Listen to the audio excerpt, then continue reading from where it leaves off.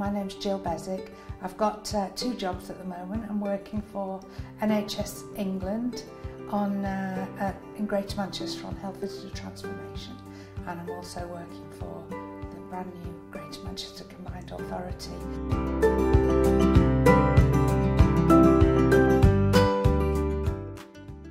When I started nursing, which is a very long time ago in 1977, nursing was not really considered as an academic career. It was more of an apprenticeship than anything else. So I think people of my generation have spent their entire careers playing catch-up and developing academically.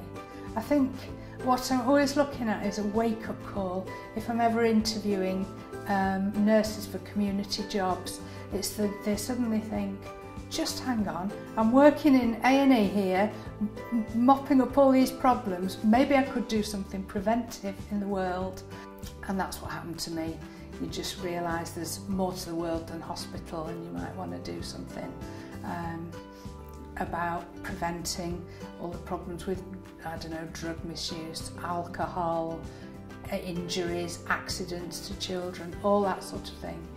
So if you're a, say, health visitor and you may be looking at a career in management, teaching, I would say put yourself forward to managers and offer to do things.